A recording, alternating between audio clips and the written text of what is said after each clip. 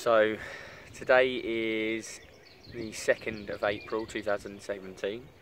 It's 23 minutes past 7. It's day 2 today. I didn't get a chance to record a video message yesterday. It was a bit of a strange day, really, to be honest. I'm very, very grateful, and I want to say thank you to everyone that turned up at Trafalgar Square to see me off yesterday. For once I was actually lost for words with what to say. And I cycled all the way down to Newhaven to get the ferry, which didn't leave until 12:30 this morning. So I got something to eat and then I went to sleep on the floor in the ferry station, so I didn't have a chance to record anything yesterday, and I was knackered, to be honest.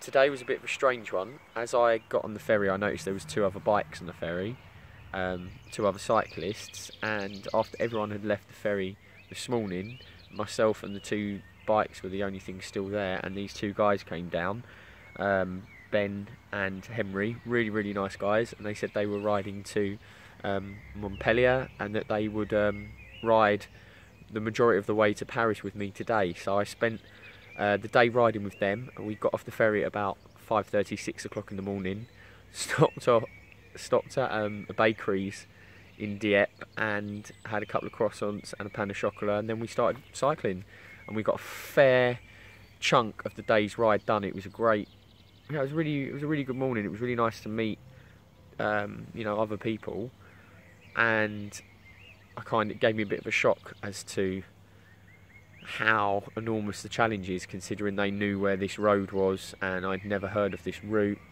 and they showed me where it was.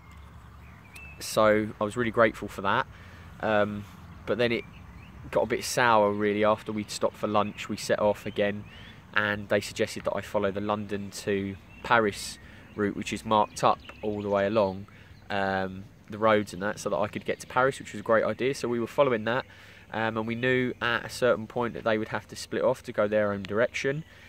When they thought it was time for them to split off and change their route to go to their endpoint for the day, there was 2 different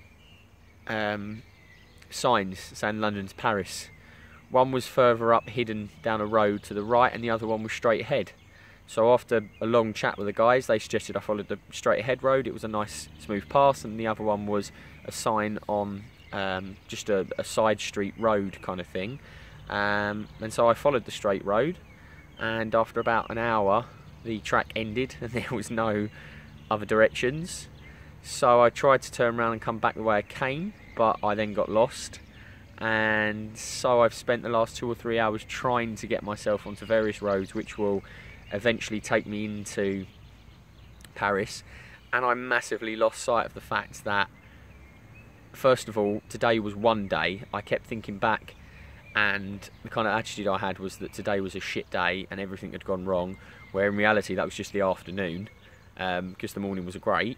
And then, out of just pure frustration, I got my notebook out to find out that I'd written down the exact route I could take to Paris, with every single individual road name on, and this would have saved me about 2 hours of hassle earlier when I thought I'd got lost, because it literally just would have put me in the right direction. So today I'm camped in a little car park, I don't know, about maybe 20 kilometres outside of Paris, like the edge of Paris, near a place called Pétange or Curly or something like that. So tomorrow morning when I get up, then I'll cycle into Paris, and to be honest, I'm a little bit frustrated because I wanted to get to Paris on the second day, the first real day in Europe. I don't know why, mainly because it was, I guess, it's exactly 100 miles from the port to the Eiffel Tower, so I wanted to know that I could do that distance. But that's definitely got in my head now and made me think that everything today has been a waste of time. Oh, hold on, the kettle's boiling. Sorry, I'm very tired today. I've just got the dinner going, which I'll show you in a second. But yeah, I was just talking about how I've just had a negative outlook on the day because, to be honest, I've pushed myself too hard. My dad said not to do that, and I did all for this idea of getting to Paris for some reason on the second day, which is a bit bizarre really, but I'll get there tomorrow on schedule anyway. Just extremely tired because I got up at 6 AM to cycle.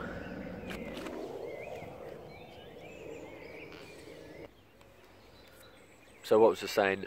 Yeah, I'm just extremely tired because I got up at 6 AM to cycle. Well, I didn't get up, we got off the ferry at 6 AM to cycle, and I didn't stop until 6 o'clock this afternoon. So I won't be doing a day like that again, because it is too much and it hasn't really accomplished anything. And the more and more tired I got, obviously the more and more mistakes I made.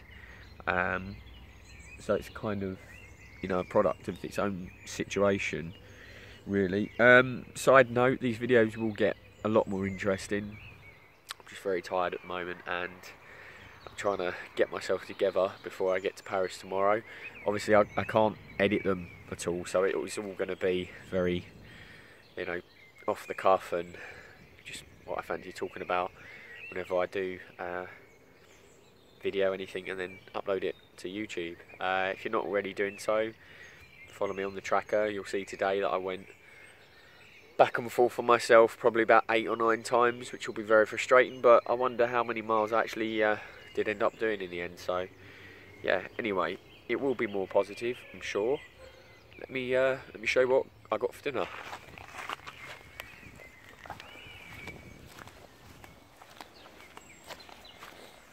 Just pasta and sausage, living the life, living the dream. That's where the bike is and everything, as you've seen, and this is basically some sort of like car park, I guess, and playground area. I'm just waiting till the sun goes down a bit more, and then I can set the temp up for the night. Slightly funny anecdote, well, it's not an anecdote, slightly funny story.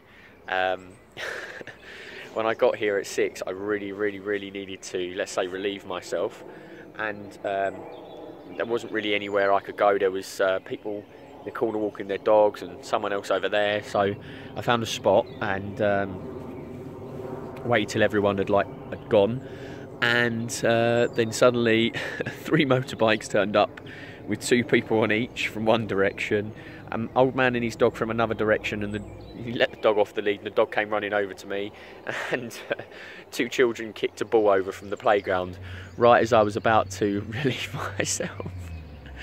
So obviously I didn't, but that was probably the most awkward situation so far. And then you have to sit there and kind of work out what you're going to do. There wasn't really anywhere else I could go. People were coming from everywhere when the place was absolutely dead quiet a second earlier. So yeah, that's going to be fun, experiencing that again. But I guess it's because I'm kind of near, it's getting more built up where I am, but it's not exactly, a major town yet. So it'll be a lot easier when it is a major town, and it'll be a lot easier when it's in the middle of nowhere, because there'll be no one else around. Anyway, yeah, there's not really anything else I can say. I'm just extremely tired, as you can hear in my my voice. So yeah, I'll see you guys soon.